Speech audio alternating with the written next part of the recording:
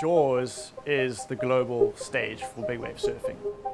That's where the ride of the year is going to be ridden, and everyone's hunting that monster barrel out there. Yeah, look, there's no doubt that PI is the pinnacle of big wave surfing right now. It's got that west bowl and that big north peak, and when you commit to that north peak and you can see that west bowl as you're taking off, it's one of the most frightening things you can imagine.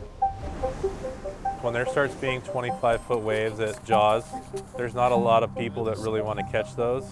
And so I feel like that's where Matt excels into that group. And I feel like there's like less than 10 guys in the world that really want to sit out the back and get the biggest wave of the day and try to get inside the tube.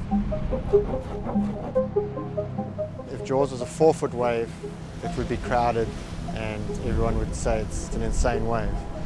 Except, you know, it's 40 to 60 feet. And it's just roping down and spitting barrels, and yeah, it's there for the taking, you know, and someone like Matt, you know, he must just get out there and he must take it.